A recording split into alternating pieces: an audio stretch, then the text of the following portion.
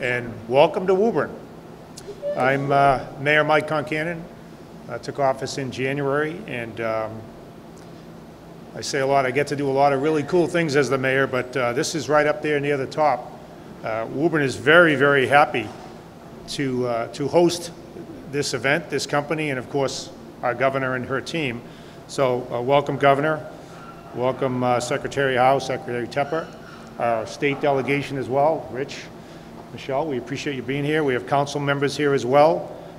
We are very excited to have you here, and as I say, we're very excited to have Boston Metal in Woburn.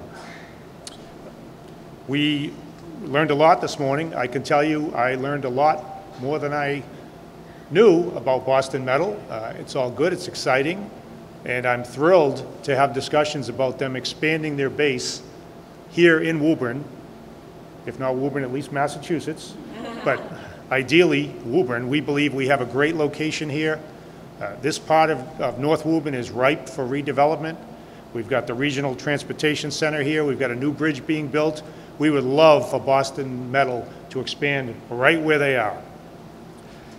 I will say that in general, building a more sustainable future requires new approaches to product development and manufacturing, and it's exciting to see Woburn become a hub for climate green tech companies. We have a thriving workforce, as I said, close proximity to major highways and transportation, and a spirit of innovation which we're trying to foster. We're honored when trendsetters like Boston Metal make Woburn their home. So with that, I say again, welcome, and it's my honor to introduce to you the Honorable Governor Maura Healey.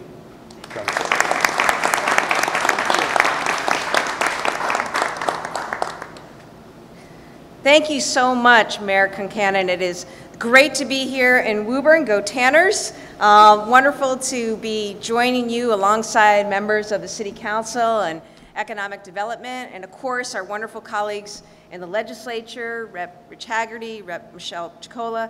Thank you so much for your partnership, and thank you very much for inviting us here today. To Tadeo and all the folks at Boston Metal, this was a really special tour, really special visit, really special things happening here. So I want to thank Tadeo, Fernanda, and Katie Ray from the Engine for all they do in partnership to make things like this possible right here in Massachusetts.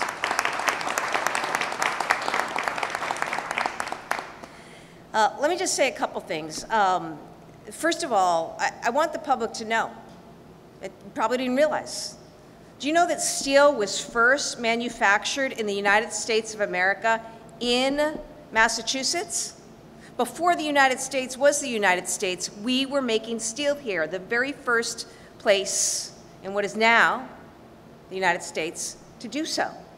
So it's only appropriate on the eve of the 250th anniversary of the Revolution that we be here today in Woburn celebrating Boston Metal, which is an incredibly innovative company that will change the world by innovating how we produce steel here and around the world in a way that will help us decarbonize and address what we need to address when it comes to climate change. So if there's any takeaway, I want people to know that that kind of innovation, it's been happening for 400 years right here. It continues to happen, and it continues to evolve right here in Massachusetts. It's something we're very proud of, and it's something that our administration is leaning into. I am so grateful to be able to work with incredible people in this administration. I want to begin by acknowledging our Secretary of Economic Development, who you'll hear from, Yvonne Howe. Yvonne and her team, Undersecretary Ashley Stoba, our Deputy Undersecretary Gaby Goldstein, have been leading the charge on economic development in the state, including helping us to file our recent Mass Leads Act, which makes a huge investment in climate tech. I also want to thank Secretary of Energy and Environmental Affairs, Rebecca Tepper, for her work in partnership, our CEO of the Massachusetts Clean Energy Center, Emily Reichert, for her innovation and leadership, and all members of our administration. This truly is a team effort. And the way we tackle and solve the most significant challenges that we confront as a nation and as a world is by this kind of leadership. Our Clean Energy Center, our economic development, our energy and environmental affairs teams, all working together in partnership with a legislature who understands it, in partnership with municipal officials, in partnership with organizations like the Engine, helping to seed so much in terms of investment in innovation. So today is a special day. I just saw something very special. The making of decarbonized steel, green steel. It's possible. It's possible. The modern world we know is built from steel. It's a $1.6 trillion industry worldwide. It also generates 8% of CO2 emissions. So this is a truly revolutionary technology. And it's being invented, developed, and demonstrated right here in Woburn. It's a perfect example of how Massachusetts innovators are solving the world's biggest challenges while creating jobs and opportunities here. It's also why climate technology, climate innovation is central to our goals for economic development and growth in this great state. The Mass Leads Act is all about strengthening our innovation leadership and creating great jobs and growth in the process. It will invest in every sector of our economy and in every region. It will also do other things to shore up our leadership in life sciences and to do more work in applied AI. But this climate tech, this climate innovation, I talked to governors all over the country. I can tell you there is no state better positioned to lead when it comes to climate tech and innovation than Massachusetts. We have the special sauce of research, of developers. We're #1 per capita in venture funding. People understand the importance of addressing climate through innovation and through technology. We've got the talent, we've got the workforce partnerships, we've got the educational institutions and the workforce pipelines. We also have a lot of folks who know how to commercialize something and scale something up. So this is our next big mission as a state: climate tech and climate innovation. Massachusetts will lead, and the country and the world will be better for it. Other states are also competing. California, New York, Colorado, Texas, West Virginia, they're investing, and they're looking to invest more. But we want us, Massachusetts, to win. This is ambitious, but this is what we do in Massachusetts. We celebrate our innovators, we invest in them, and we build a kind of better future together. I now want to bring up our fabulous Secretary of Economic Development, Yvonne, who has come to state government new this year and has set the state ablaze with all her innovation and energy and connections and engagement with various industries, including this one that she and I and Emily and Rebecca and Ashley all believe very, very much in. So here to talk a little bit more with you is Secretary Yvonne.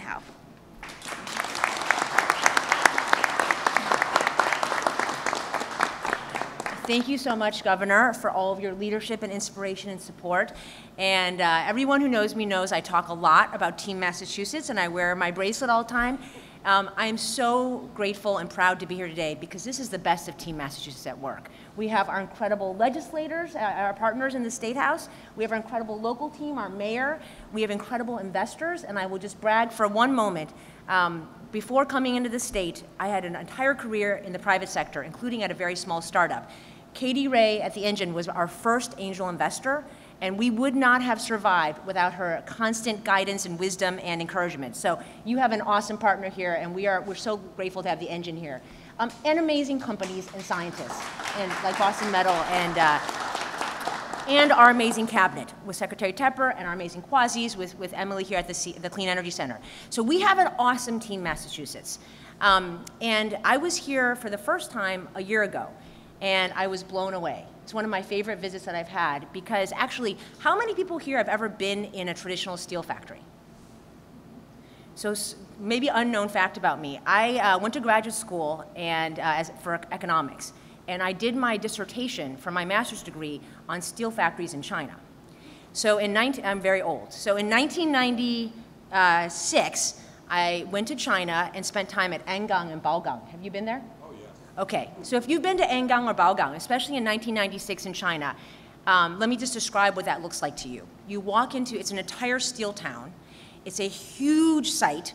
When you start getting close to the town, you know you're nearing there because you can't see anymore. The air is completely polluted with soot. When you step out of the car, you're kind of covered and you start to cough because you can't breathe. Then you go inside the facility and there's tons of people running around. The amount of sewage, the amount of smoke, the amount of coal being burnt to make steel is really quite disturbing. And that was in 1996, and steel, as we know, is still the ingredient that goes into everything we do. It goes into all of our cars. Even our electric vehicles are made with steel. It goes into our bridges. It goes into so much of what we do in construction and economic growth, and the technology has not changed for hundreds of years, probably since 1640, when it was started here first in Massachusetts. I was blown away when I came last year because this is a transformative technology, and it reflects the best of Massachusetts. Our scientists coming out of our amazing universities, combined with our investors, combined with all of the talent here, to now make steel that is essentially, Guillaume was telling me, it's 99% less emissions than traditional steel. This is transformative. The impact it's going to have on the 1.8 million tons of steel being produced, per year is remarkable. And so we are so proud and so grateful. And what's amazing to me is I was here only a year ago. A lot has changed since then even. So you guys have raised almost $300 million in additional capital to scale. You've built, last time I was here, we were meeting with the governor of Minas Gerais in Brazil. We had delicious pão de queijo, and we were talking about this new plant in that state in Brazil, and now I think you're well underway there. And Time Magazine recently came out with their top 250 climate tech companies in the country.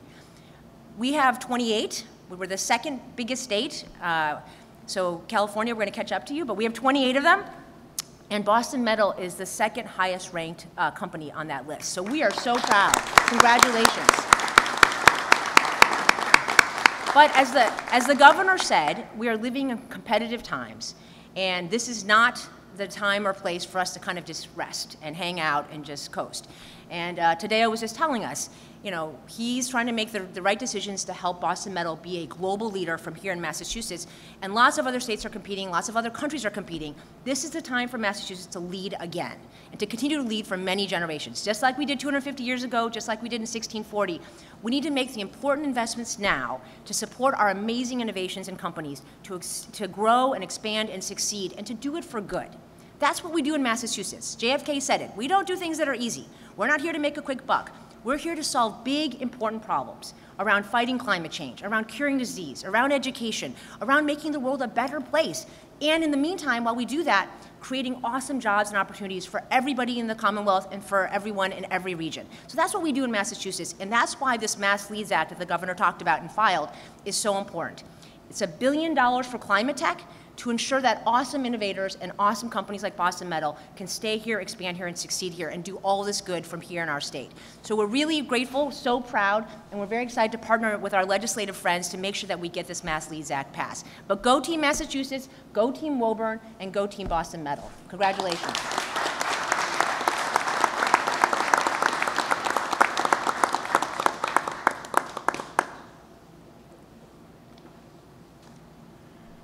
It is an incredible moment for us at Boston Metal, and I want to compliment the governor, and by doing so, I compliment all the authorities and friends here today with us. I am a lucky man, a lucky person to represent the more than 150 families who work here and make this happen. So I'm the only one who is more or less. Everybody else is a giant here, and it's such a pleasure to represent them, and thank you for the privilege of having you here visiting us today. We applaud effusively the Mass Leads Act. It is about talent. It is about people. It is about retaining, creating talent, and that's what that act will do as well. The economic growth will be a consequence, a positive consequence. but creating and retaining the talent is the bottleneck. The more talent you have, the more things you can do. As simple as that. And we are super proud of having a very diverse family at Boston Metal. And that's super important. So the only common denominator is talent. So, and it's so refreshing to see that, and I was lucky enough to see that happening over the 6 years, going from 6 people, I was number 6, to more than 150. So steel is the most important most important engineering material, and there is no economy, no infrastructure without steel. So Massachusetts is the first in everything. It wouldn't be different with steel. So 1640 some, we produced the first steel in America, as the governor mentioned. And we have now the chance to build on that legacy and deliver the first green steel. Our technology is the only one that can scale up and solve the problem that steel represents. So we are super excited with the technology, and we are super proud of the team that is working on it. But that's not all. The technology also allows us to be more efficient. There is one thing that nobody in this room will know, is how much mining waste exists in the world. And this technology can pull value from mining waste. And we are doing that as well. So it's a super important thing in a time that we are consuming 2 planets when we have only 1. So efficiency is super important. So that technology brings that as well. So we are super happy. I could go on and on forever here. So I don't want to bore you to death. I can't thank you enough for coming here, visiting us, and sharing your time with us. And I would love to ask Katie Ray to say a couple of words, because she's been with us since the beginning, and it's our fairy. Thank you, Katie. Thank you today. Okay, so I just have 2 things that, like, so many incredible things were already said, but there are a couple that I think are really important. Number 1, this company spun out of MIT. MIT is a very important university, but all our universities, think about what happens at UMass Lowell, think about what happens at Northeastern. That is such a core factor in our ability to think really, really big and invest in companies like this and then grow them here. So I love that. And the reason Tadeo is here, and we are so lucky to have him as the CEO, is that he came to teach. He was like, I'm gonna kind of semi-retire and teach. Within 6 months, he was working 100 hours a week trying to pull this company up by its bootstraps. So it is that, and then I don't think we could be luckier with our team Massachusetts, our governor, our secretaries, the whole legislature, and the fact that we are gonna push into clean tech and really grow these industries here. I could not be happier for us, because I think we will lead the world, and we are leading the world. So Tadeo, I am the luckiest person to serve on your board and to be, along for this incredible ride. And thank you all for being here. Wow.